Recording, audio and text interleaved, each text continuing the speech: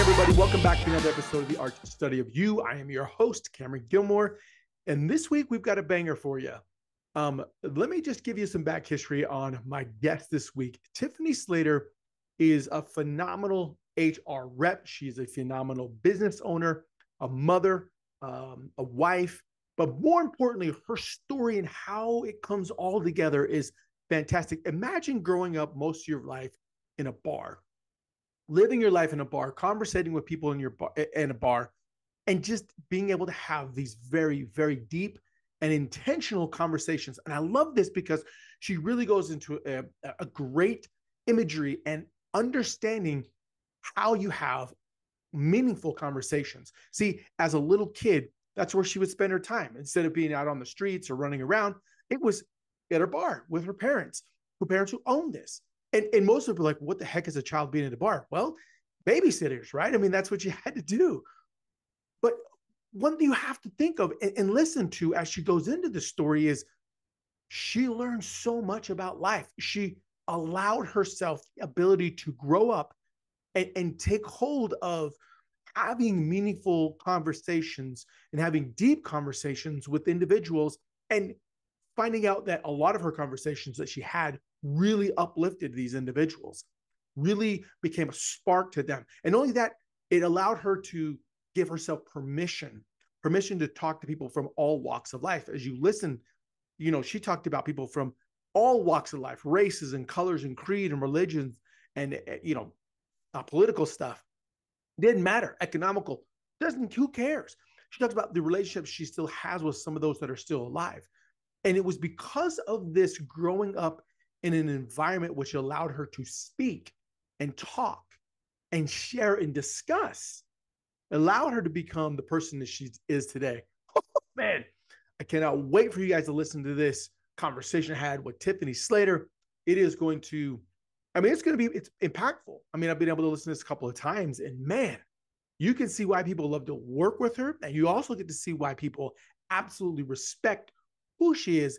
And when she says she's going to do something, she's going to do it. Without further ado, ladies and gentlemen, here is my conversation, part one of my conversation with Tiffany Slater on The Art Study of You. Tiffany Slater, she's the CEO of HR Tailor Made. She has a PhD, entrepreneur, a mother. She's a voice of the community, and she's a God-fearing woman. Tiffany, thank you so much for being part of this project, being part of this episode. If you could take 5 to 7 minutes, tell us a little bit about who you are, your ambitions in life, where you grew up, but most importantly, how has your calling inspired millions? Well, Cameron, thank you. I'm really excited to have this conversation with you and to share more about myself, and more importantly, more about my business, which is, why I'm here, right? Yeah. But I am, like you said, the CEO and Senior Human Resources Consultant for HR Tailor Made.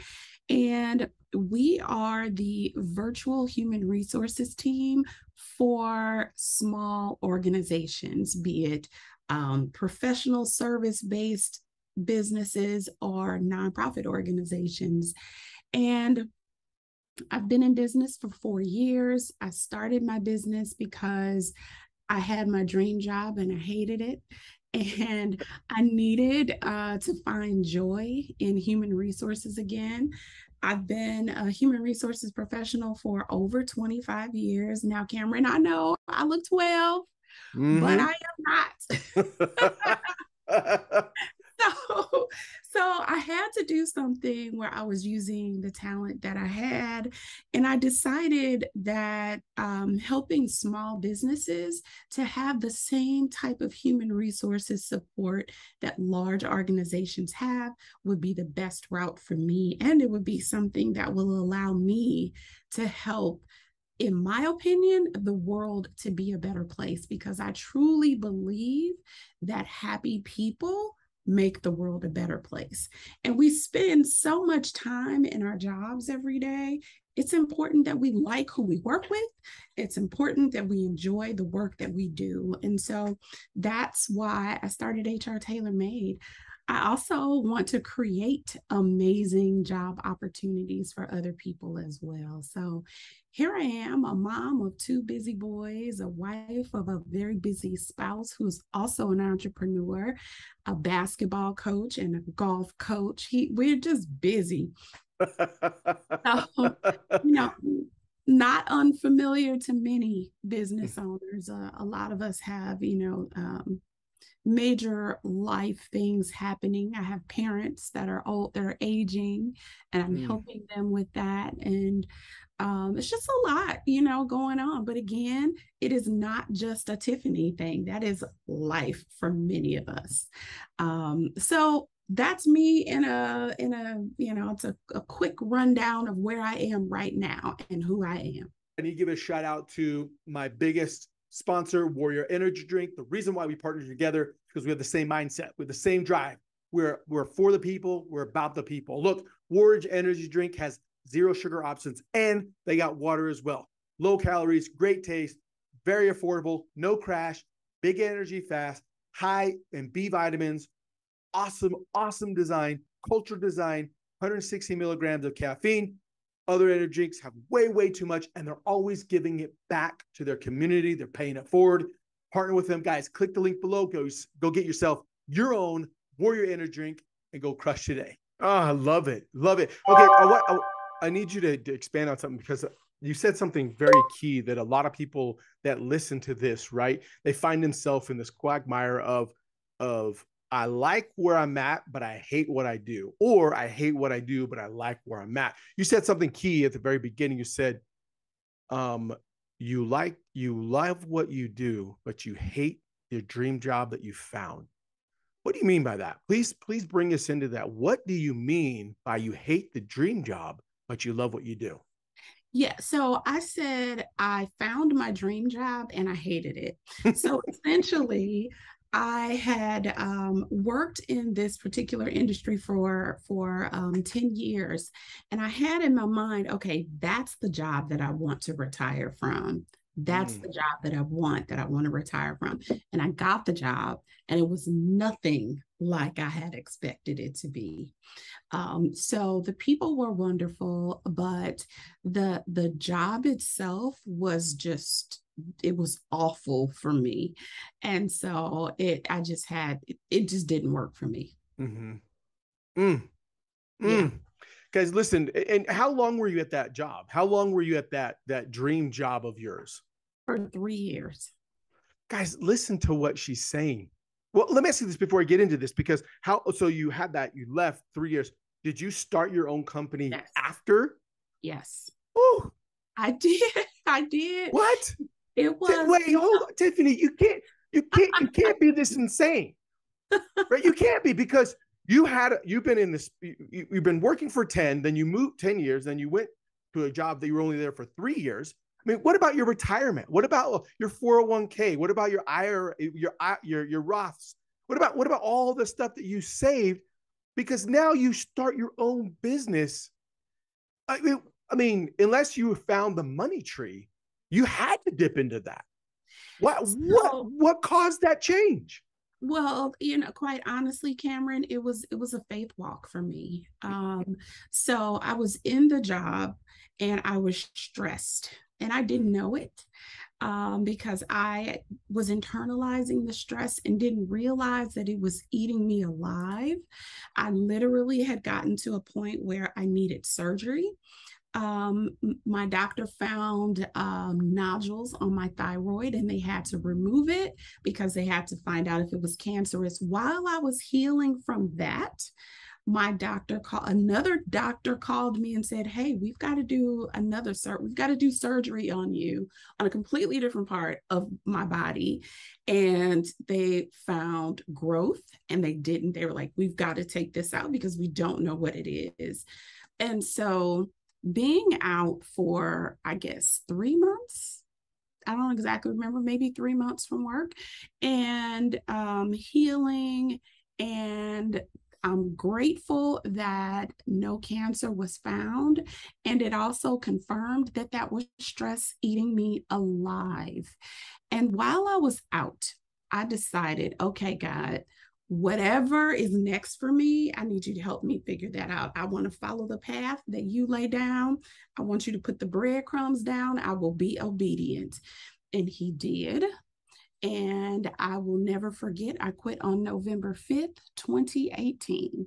I gave my job 7 months notice. That's how serious I was. I knew that it was time for me to go.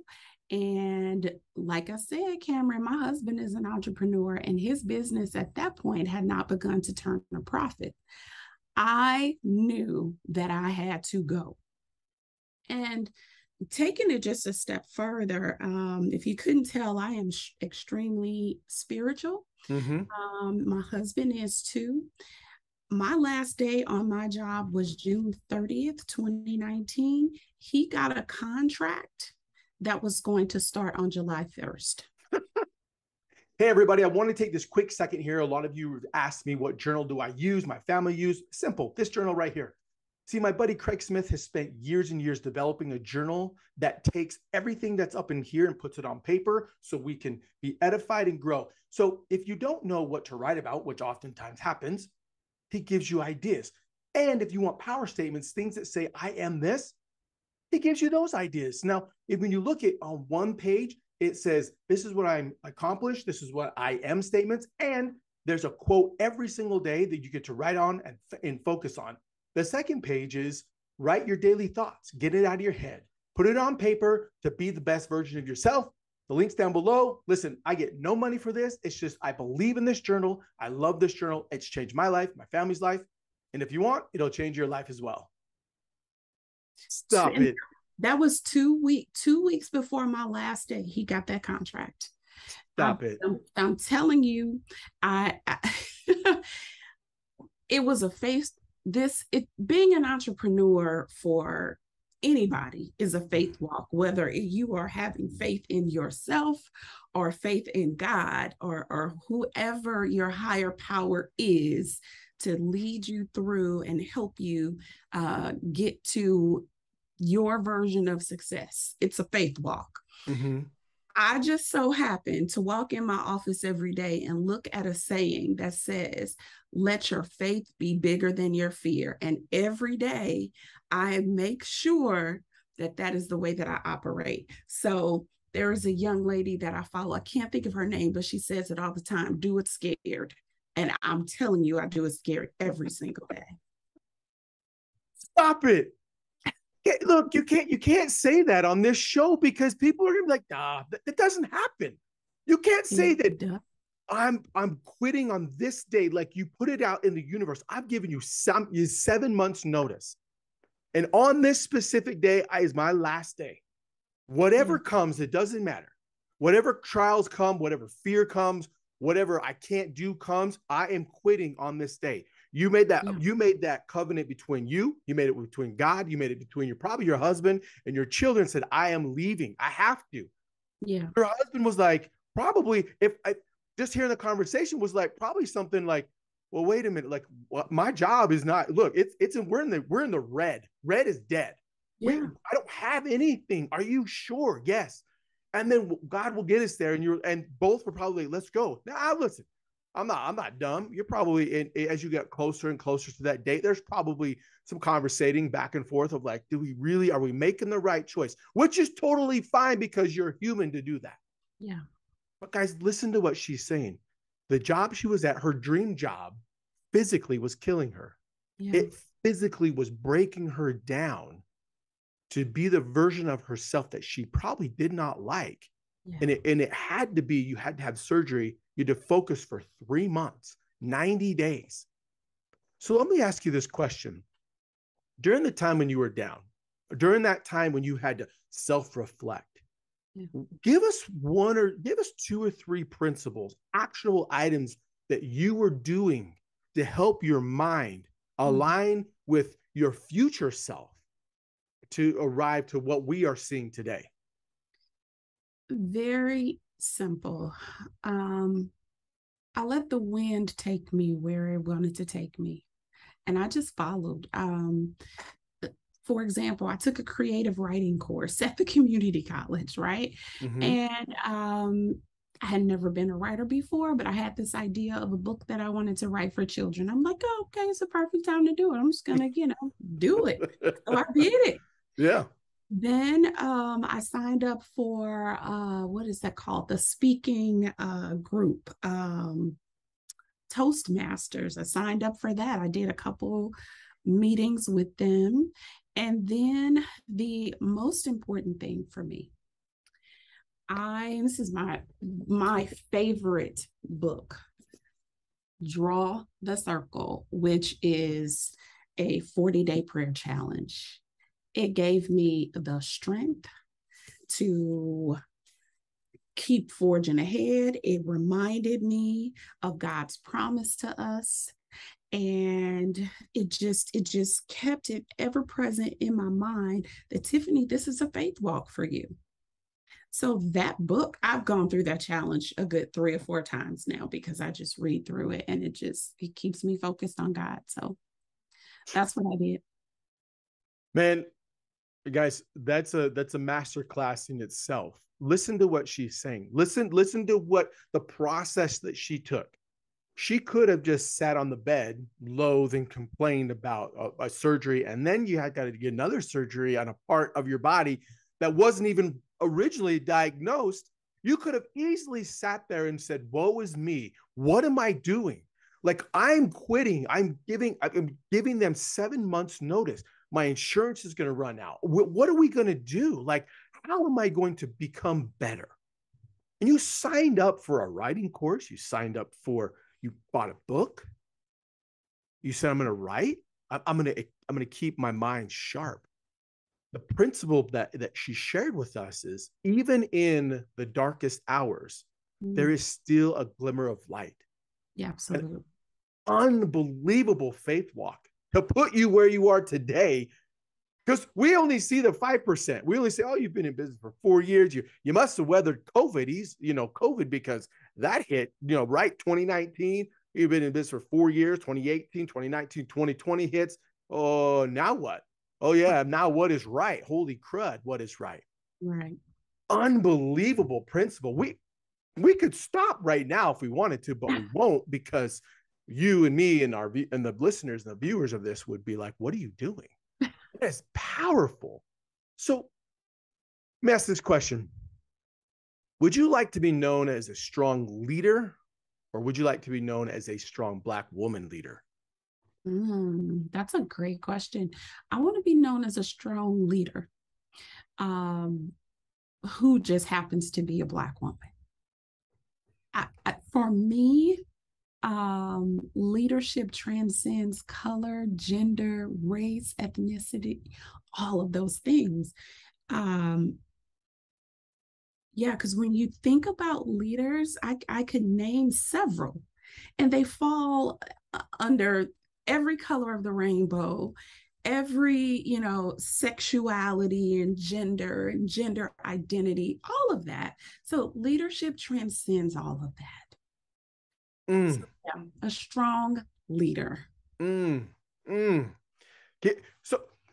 what principle would you say defines you as a strong leader? Especially especially in an HR space. Yeah. Unfortunately, however we want to look at it, right? HR oftentimes is the black eye of the company, because when you get a phone call with HR, it's never, hey, we're increasing your salary, we're giving you a bigger bonus. No, oftentimes just like, hey, we got to talk about a few things that you can and can't do, or you can and can't say, or, we're going to send you a letter. It's your this Friday or this week or whatever is your last week with us. Man, in this space, you have got to have that strong leadership quality. Give us one or two, if you want, of the leadership qualities that people often say, this is what you are, and I'm grateful for it. Well, one of the things that I think is important for me, that I think other people would agree with, is that I'm very relatable. And I've had several different jobs before, but I never felt like I was above anybody. I had conversations. I would eat lunch with, buy lunch for the custodians. I would have conversations with the people that run the organization as well. So my upbringing allowed me to feel comfortable speaking with anybody in any situation. And so that is one of the things that I think is very important for any leader, feeling comfortable meeting people where they are.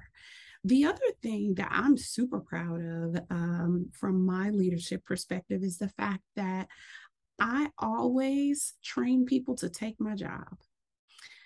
That's important to me because one, I am helping people grow. And two, I know that when I go on vacation, I can truly be on vacation because there are people that know how to do the work that needs to be done from my office or from my desk. So those are the two things that I'm really proud of.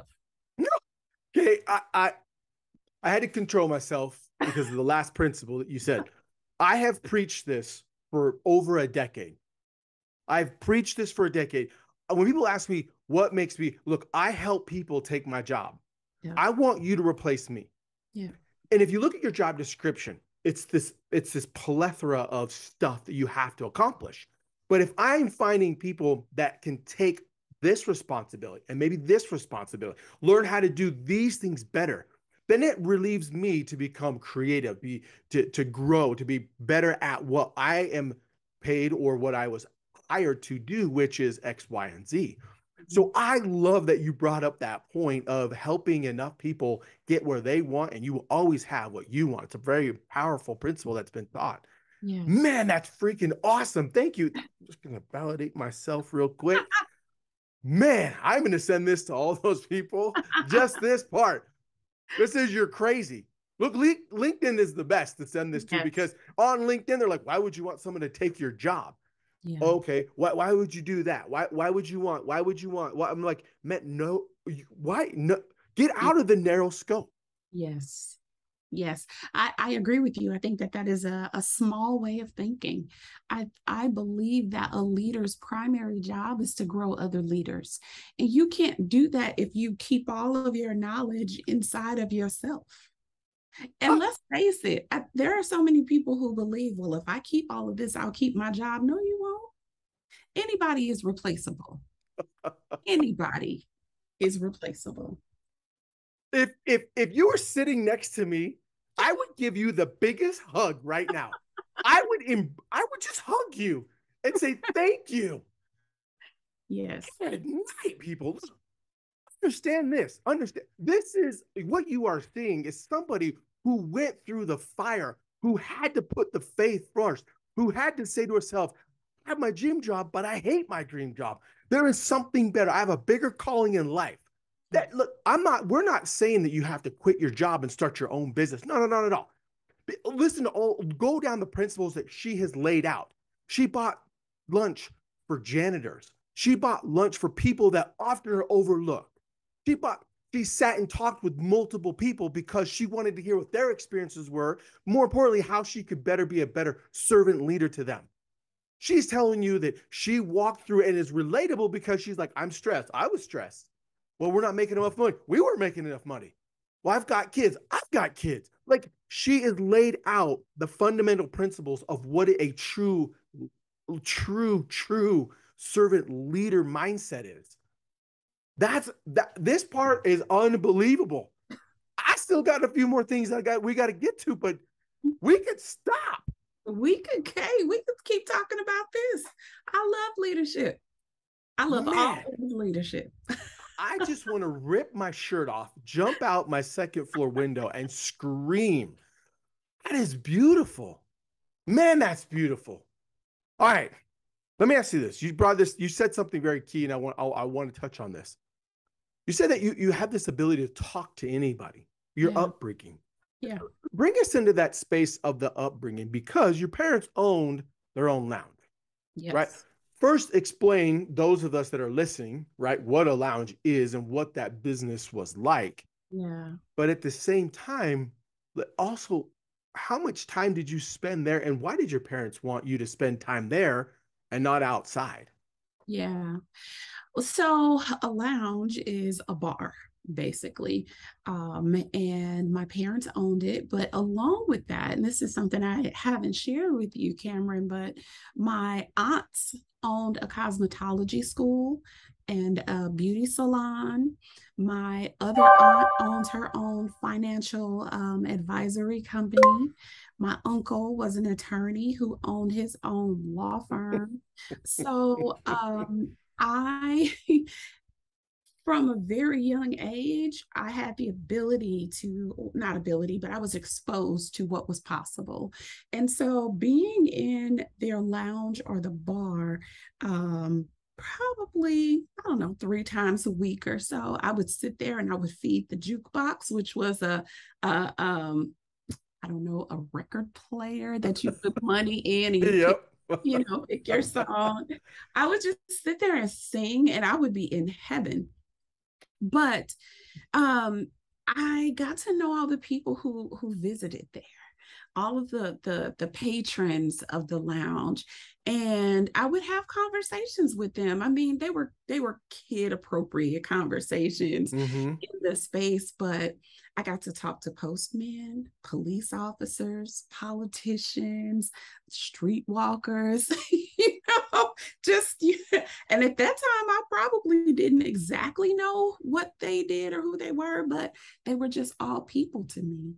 And they enjoyed having conversation with me. I mean, I don't know, as much as you can enjoy having a conversation with a kid in a bar, but but I never felt uncomfortable. I never felt as though I was bothering anyone or that they didn't want to be bothered.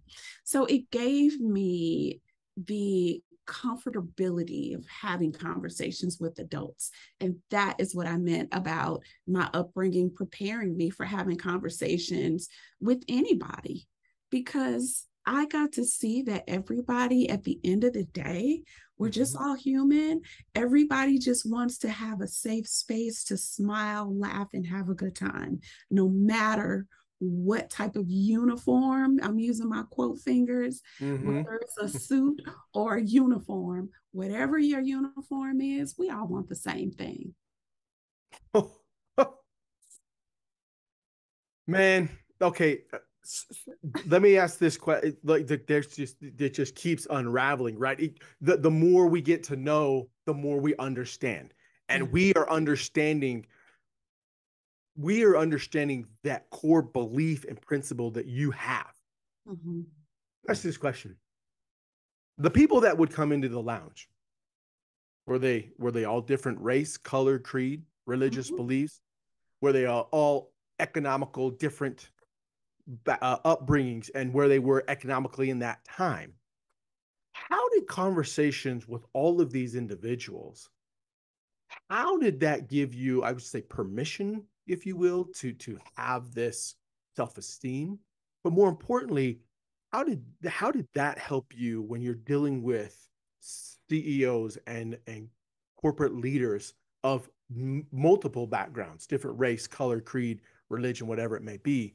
How did those two things line up with each other from then into now? Yeah. So I would definitely say that they were all different. They were definitely different races, assuming all different economic backgrounds and upbringings. Obviously, I didn't know them Mm-hmm. like that. But that I think is a safe assumption. I would say that it definitely allowed me to understand that fundamentally we all want the same things out of life.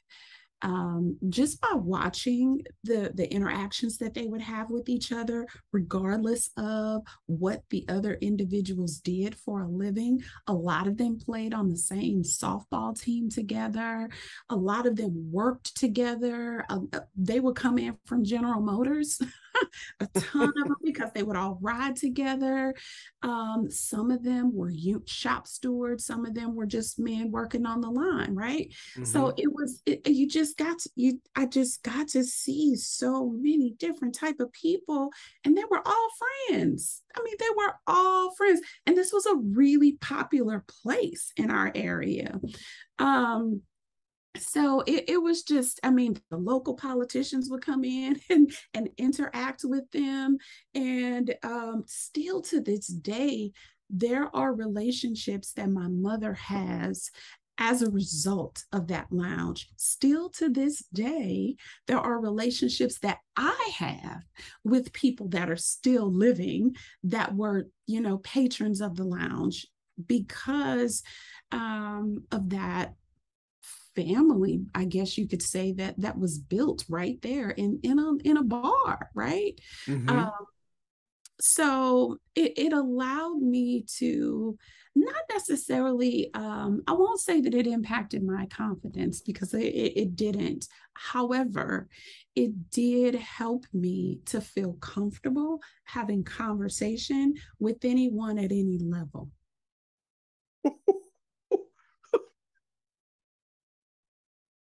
Look, right now, I am a fanboy. That's all I am.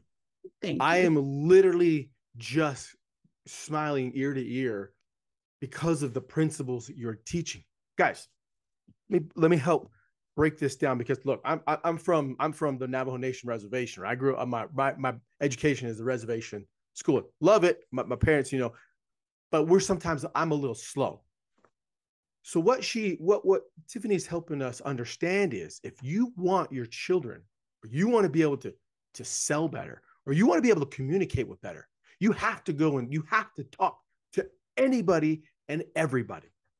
You have to put yourself in a position to where you can be relatable. Nobody cares. Nobody cares how much you know until they know how much you care. Mm-hmm. Tiffany was able to uncover all of this sitting in a lounge, sitting with people from all race, religion, creed, ecosystems, all of that. And she probably was just asking very basic questions. Oh, what do you do? How do you have fun? Oh, that's interesting. And she allowed them to peel back everything, everything. All the walls probably came down and were like, hey, you're a kid. All right, yeah, I can talk. But I'm pretty sure that she had multiple people always say, man, you have very good conversation. The language in which you say, the words, the verbiage, how you form sentences together is not typical. And I think that is so key with, especially for this generation that's coming up, coming out of high school, coming into college, getting into the workspace a better. You want to be better and you want to demand more money, learn how to speak. Yeah. You want to have a position of leadership, learn how to be empathetic and relatable. You want to start your own business and bring people in, figure out how to be a community server. Yeah. That is what she has just said up to this point. Leadership 101, she has broke down for us in the most simplistic way. Holy, gotta compose myself here because this is fantastic. Man, this is awesome. All right, give us one. Give us. I mean, I've kind of rambled a little bit here, but I had to get these points across because it's so key and so pertinent, especially for those that are wanting to come into this workforce. We need better communicators in the workforce, guys. Let's just cut it out as it is. Parents, if you want your children to do, my kids, my high school kids, they all have jobs. You're going to work. It's time to you have to work and know you got to earn the money. And they're all work in a space where they have to talk and interact with adults. Mm-hmm. And that I think is key. Yeah. Give us one or two principles or one or two things that we can do to become more confident in speaking with people. Well, I actually have done a lot of work in this area because many people don't believe it, but I'm an introvert. And as a kid, I was actually really shy. I was really shy. Um, but I would say being more comfortable speaking with people, for me, what I've done, COVID helped me quite a bit because I was on Zoom nonstop. I was like, I could do this all day. I don't have to figure out how to walk up to people and have awkward conversations. I'm just in a box in my house. I can talk. So it really, really helps. But now I've found that when I do go out and I'm in a space with people I don't know, I am much more comfortable. So I think one of the things that we have to do, find a way to connect with people that doesn't feel so uncomfortable and keep working that. Then take baby steps. Then work your way up into the space that is most uncomfortable for you. So that's how it has worked for me. The other thing, always have a wingman. I have a good Mm. girlfriend. She's like, Tiffany, I want you to go to this networking event. I'm going to pick you up. And she picked me up. She was like, I know my friend. So I was coming to get you so you wouldn't back out. She picked me up and she would bring people to me. She was like, Tiffany, I want you to meet so and so. She would go and grab somebody else and bring them to me. Have a wingman. And the more you have those conversations, the more comfortable that we will become. I'm going to say we because I am still not the most comfortable with that. Um, the more we have those types of positive interactions with other individuals, the more comfortable we'll become with that. And I'll also add, Cameron, I think I've had a little bit of PTSD because I've had some bad experiences as it relates to meeting people in networking settings. And so that, I would say, has made me feel a little apprehensive about busting in on conversations and what's the right thing to say. Can I join a group of people I don't know? And how do I do that? So I'm still learning. I'm still learning.